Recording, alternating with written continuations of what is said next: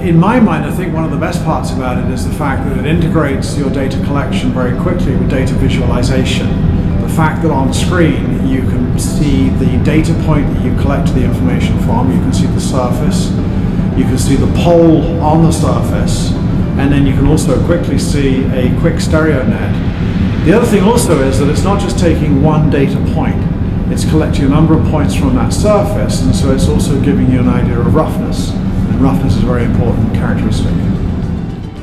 Rather than taking information, collecting information using a compass and then trying to transcribe the information from that compass into some sort of data collection tool, whether it be a smartphone or an app you've got or something, you're actually collecting the data with the same tool that you're processing the information with. So you're taking steps out of what are normally the routine operations that would be carried out in the mining environment, each and every one of which gives you an opportunity to add error.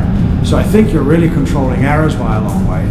The other real key that I thought was the most remarkable part is the fact that during the time of its capturing the data, you're trying to hold it steady on that surface.